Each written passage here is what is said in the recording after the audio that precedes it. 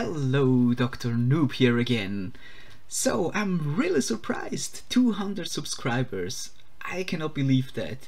I don't have that many cousins, so I think some of you are legit and interested in my tutorials. I'm very happy to see you subscribing and putting comments and hitting the like button. So thank you very much to all of you.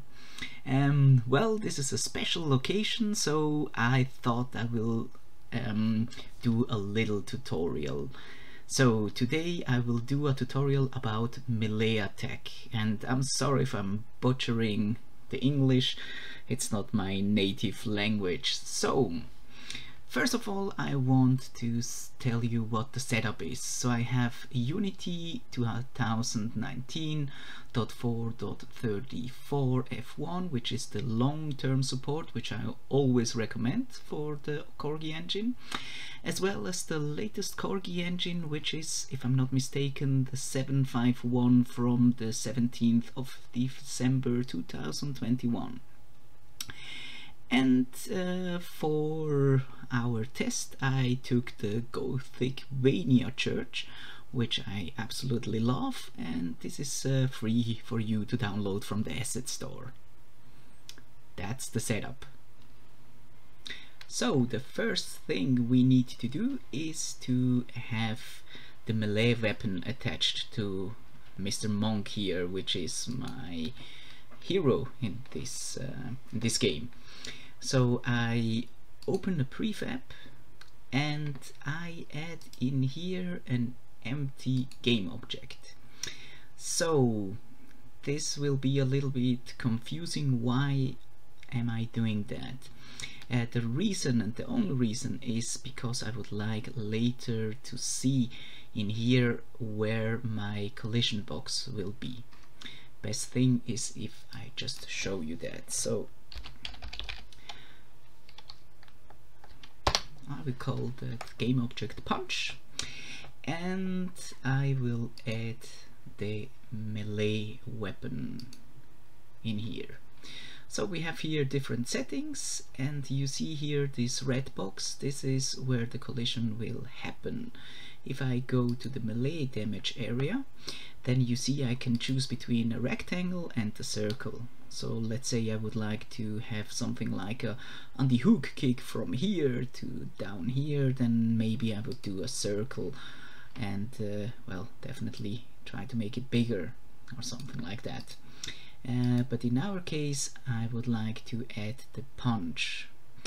So the difficulty that you see at the moment is that I don't see where my sprite will do the punch. So I think this is my workflow.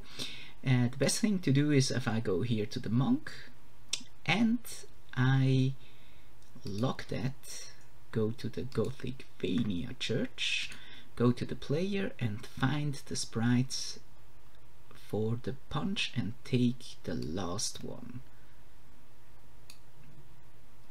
So now I can see where the punch will go. Now I can try to take this punch in here and try to shift it a little bit around.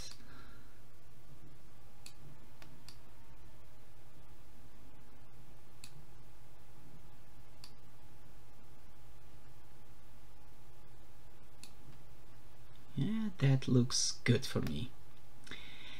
Now if you look at the punch, you see the first sprite, he goes a little bit back with his fist before he punches.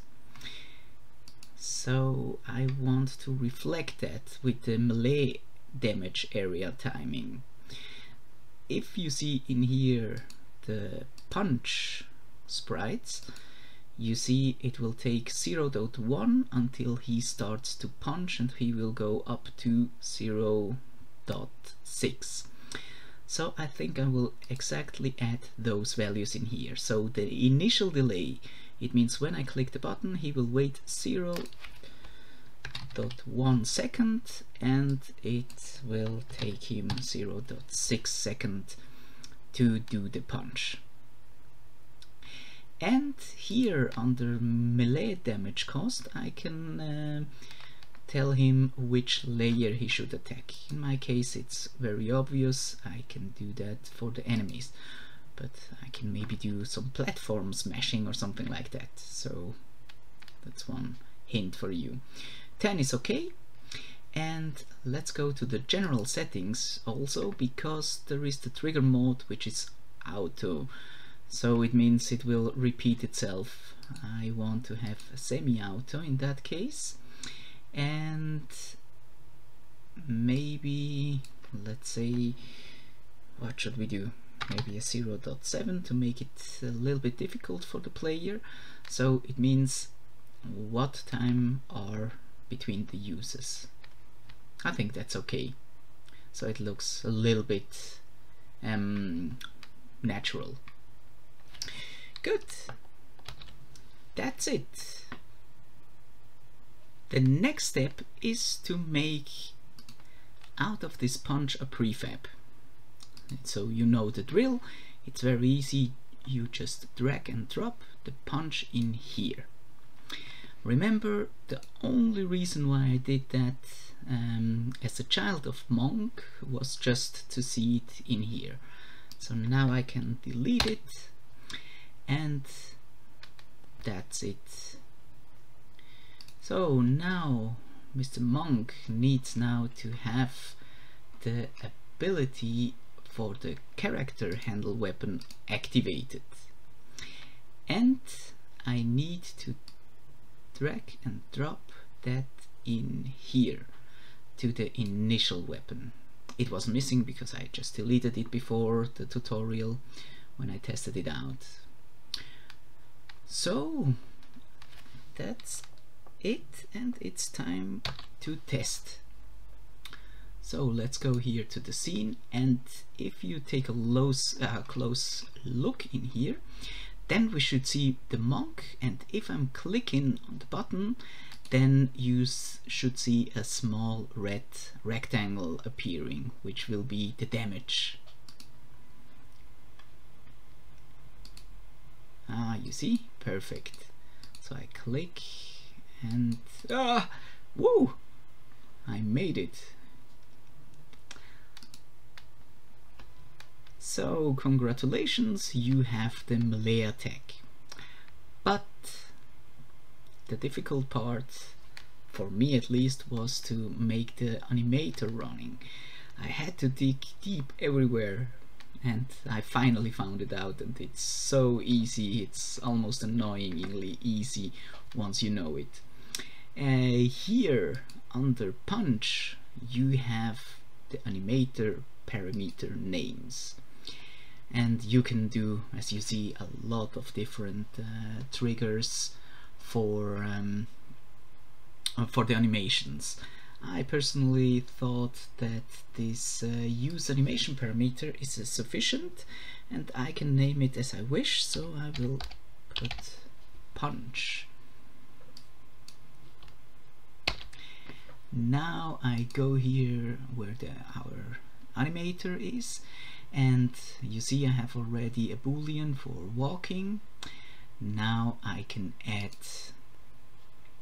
a boolean for punch. I was just thinking if I should make a trigger out of it. Maybe it's wiser to do it that way, but at the moment let's do it this way. So we have now the punch parameter, and I can now make the transitions to punch and back. In here I tell him that he has no exit time, and that he should transition when the punch is through. Good. In here I would like to have the exit time, and I would like to add here when the punch is false. Let's save that and try that again. And yes, look at that. Wonderful. Oh man, I'm such a lousy player. So, done like a champ. Okay, that was it for this short tutorial. I hope you have a nice day, and thank you very much, and see you soon again. Cheers!